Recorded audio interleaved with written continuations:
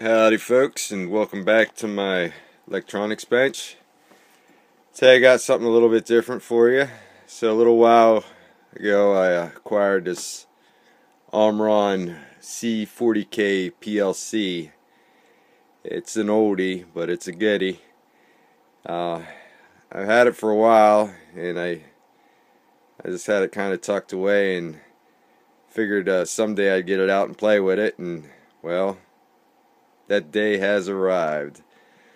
So when I got it out, I plugged it in and checked the battery on it, and I was surprised to find that the original battery was still good, and it seemed as though everything was functioning properly. So I went ahead and I built this little PLC trainer with some inputs and outputs. Very simple. Just got some momentary switches right here and some more switches on the side, and then I got 8 outputs here, and they're all addressed. Hard to see with the glare there, but you can see I have them addressed according to where they're landed on the PLC. That's the inputs and that's the outputs. So right now I'm feeding this with 24 volts from my power supply right here, and I did a little program just to see how this thing was working.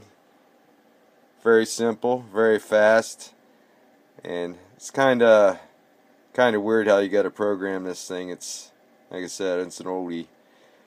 So right there is the ladder logic. There's the program that I entered, and right there is the programming console. See how I entered this basically one line at a time, one memory location at a time, one word at a time. So I entered it and run it. Got it in run mode, and let's test her out.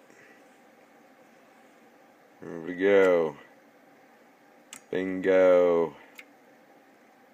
Alright. Fantastic. Alright. Simple program.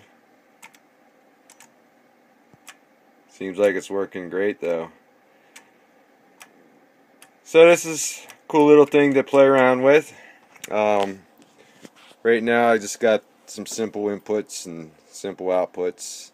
I do have a stash of things down here that I'm gonna probably add to it in the future here, but for right now I just wanted to see that it was gonna work correctly, and then go from there. So that's pretty cool. I think this is circa 1990s ish. I don't know, but it works great. It's a good toy, fun to play with. Alright guys, have a good one. Thanks for looking.